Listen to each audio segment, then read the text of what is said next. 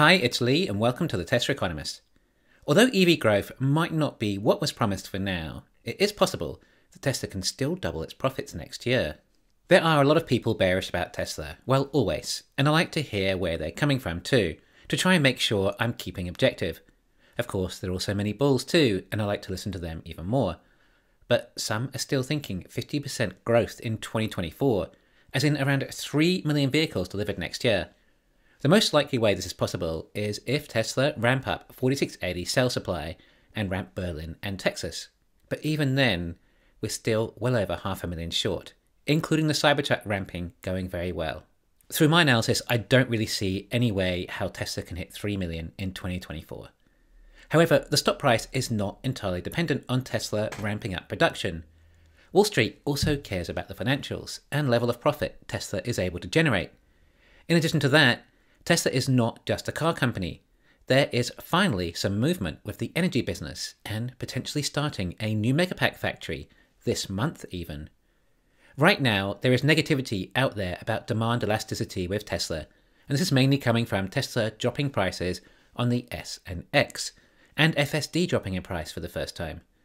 Of course, the bulls always rebuttal this with the usual, it's Tesla's mission to transition the world, and Tesla's objective is to get as many cars on the road as possible, and Tesla still sell every car they make. Almost as if they've been brainwashed into contributing to some sort of charity, and have forgotten it is actually indeed an investment, that if goes well, it will facilitate an early retirement. I mean, we've all heard the same mantra so many times, and it doesn't really mean a great deal. I mean, even Legacy and Rivian sell every EV they make, even if it means they lose $100,000 per vehicle or more. Part of the reason Tesla's stock price is so high is that Tesla were able to sell every car they make with a huge margin, because the cost of Tesla EVs is so much lower than all the competition on a like-for-like basis. And this argument was actually first used to defend Tesla from consumers complaining about how expensive a Model Y cost. And the bulls would say, well, Tesla still sell every car they make despite such high prices.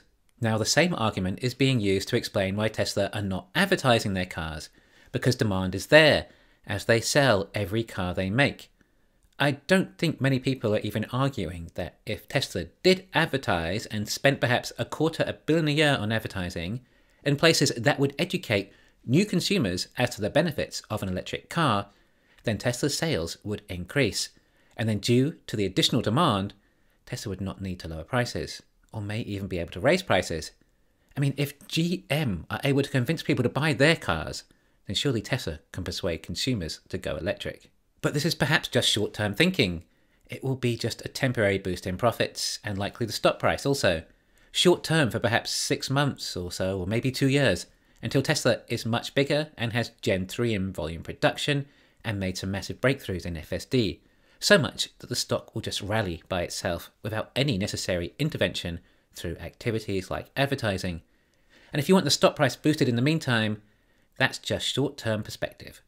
Advertising is a bit like increasing the voting machine for Tesla's stock price, whereas in the long run, it's a weighing machine. And didn't you know, it's not good sport to be selling any Tesla shares before 2030. You'll make certain bulls very cross, and I'm sure you know who a few of them are.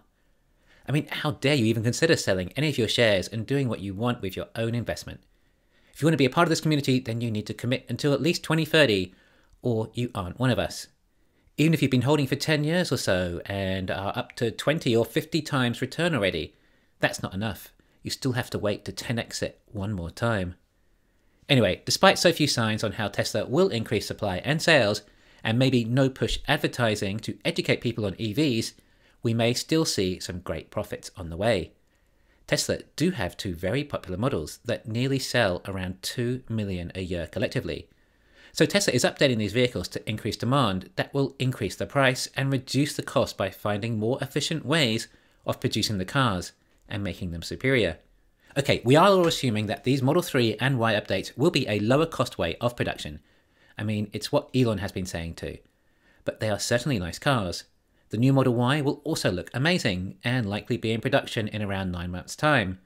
Some of the renders we have seen with a similar look to the Highland makes it look like a really nice car. And given that it is practically the most popular car in the world, then it is probably going to sell exceptionally well, especially judging by the new Model 3 popularity. There is hope that these new designs will be very popular and restore huge profits back to Tesla. And we'll see the same thing happen with the Model Y later next year. Anyway, if we take the Model Y as an example of what I'm referring to, well, if we use an ASP of $40,000 for the Model Y and a margin on 18%, then we have COGS per vehicle of $33,000. Then if Tesla can reduce the cost by 10%, it becomes about $30,000. If the new shape has enough demand and these extra features and more range, then the ASP may go from $40,000 to $44,000, i.e. a 10% price rise. That would then mean that the profit margin would become 33%. Do you see how crazy that is now? Up from 18%. That is a 15% increase. Okay, that's not quite double profits, but not far off. But anyway, that's gross profits, which I was obviously not talking about, given the operating margin was just 9.6%. And if we saw a margin increase of 15%, then that would mean that 15% gross margin would practically go into the operating margin.